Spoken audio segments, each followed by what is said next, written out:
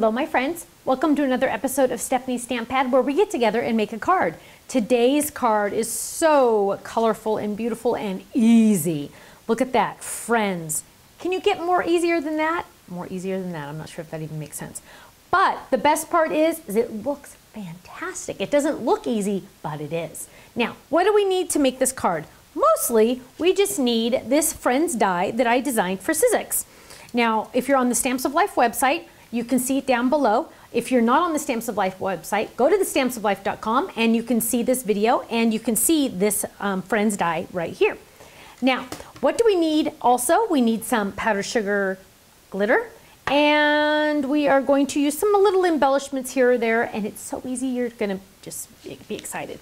First thing we're gonna do is we are going to fold a piece of guava cardstock in half to make an A2 size card. Done. Okay, then we're going to have some cardstock in our beautiful ocean color, and we are going to simply die cut the larger part of the die. Not both of them, there's two dies in the set. We're only gonna do the larger one, a little bit at an angle so it doesn't go straight through the machine, and we're gonna run that through. Easy. Easy, easy. Now, after that, we're going to add adhesive to the back. Oops, oh, it fell, excuse me. Ah! That was funny. It fell on the floor. There's our piece. Now what we're gonna do is we are going to add Sizzix adhesive to the back of our lemonade cardstock. Peel that off. And we are going to add adhesive to the back of this because, can you imagine trying to add adhesive to all those little tiny pieces? Oh, no, no, no. We don't play that game. Okay. So now, just to make sure I don't accidentally die cut in the wrong spot, we're gonna trim that off. Now I know this is an entire sticker. I'm gonna lay that down. Now, here is a tip. First of all, start with a clean die. My die is dirty, so we're gonna clean it. And we're just gonna run our brush through, get it nice and clean, because a dirty die leaves a dirty cut. You want a clean die to have a clean cut. So we're gonna clean that all up, and I missed a couple little spots, but we should be okay. Actually, let's clean it a little bit more. I am a very horrible cleaner, but when it's important, I'll do it. So we'll just poke those little guys out.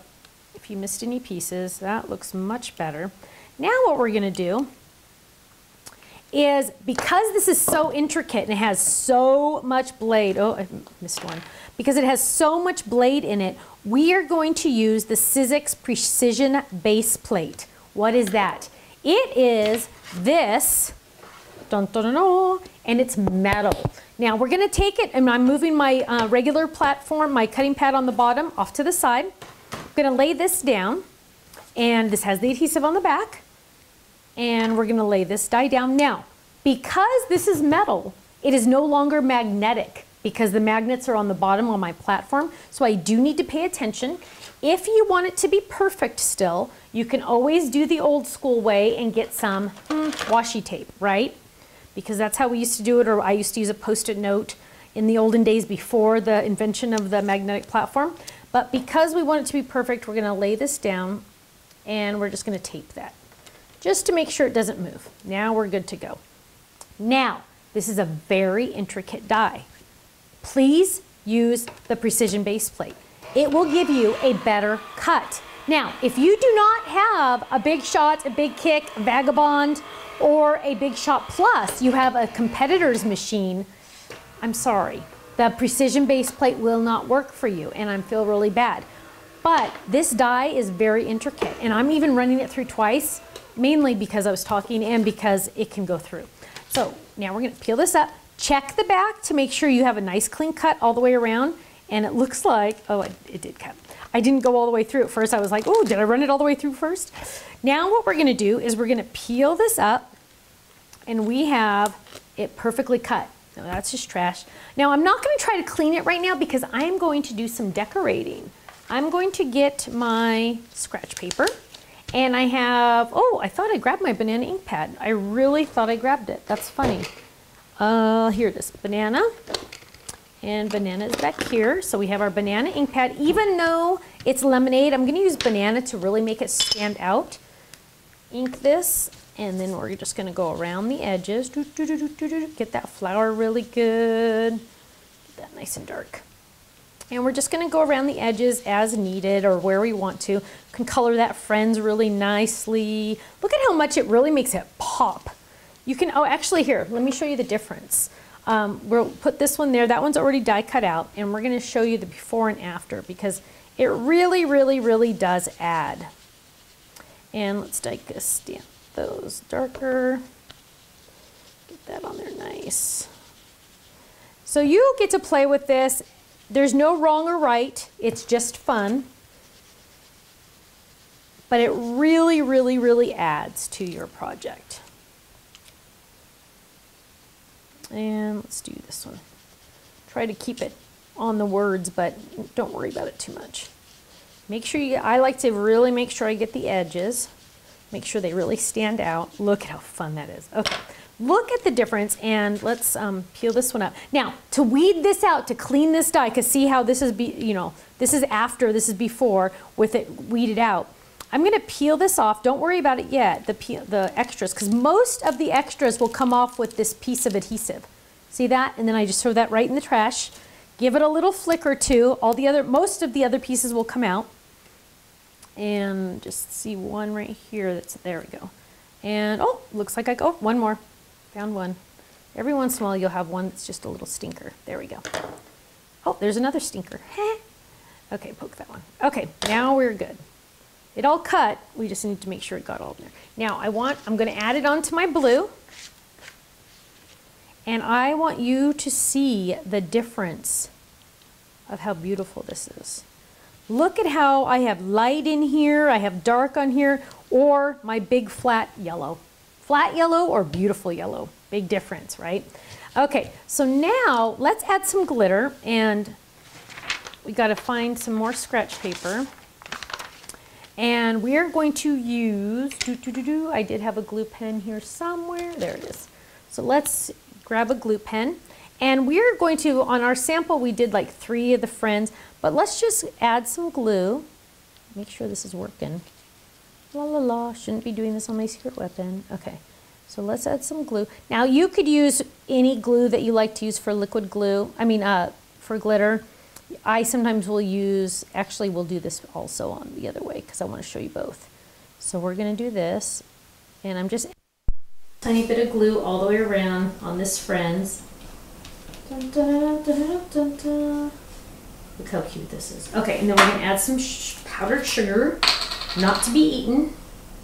This is so fun. And I like to just spread it on there because I want to make sure it's on there. Okay, sprinkle off.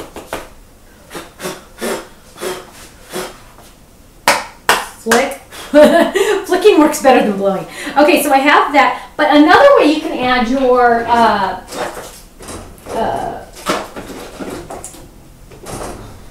glitter is by using liquid glue, and this one I haven't used in a long time, but it's going to come out.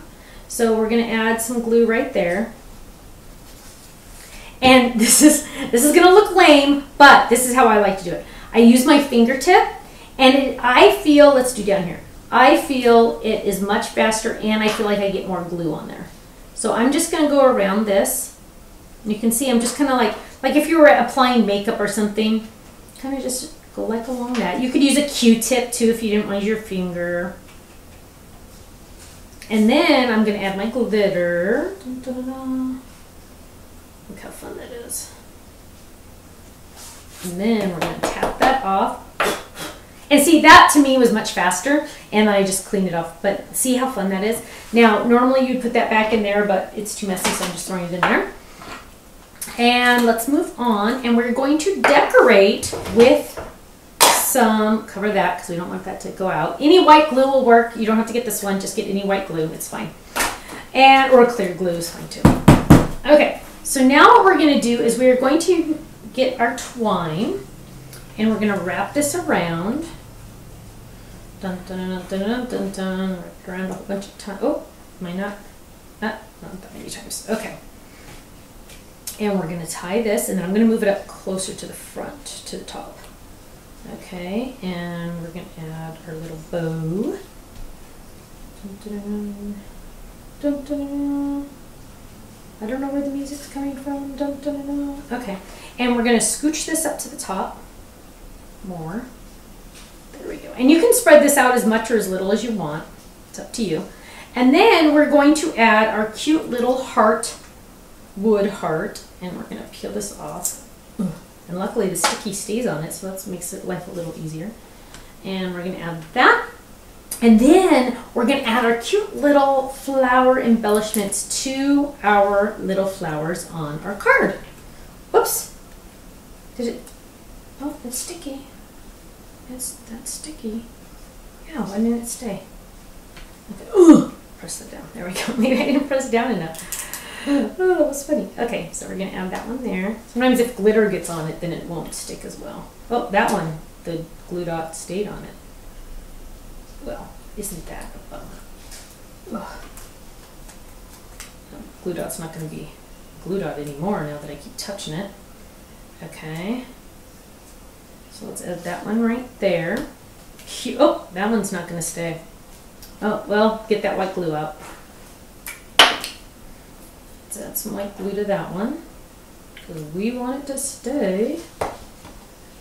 Look how cute that is. Okay. Luckily it dries clear, so we're fine. And then we want to add it to our card base. Look how cute that is.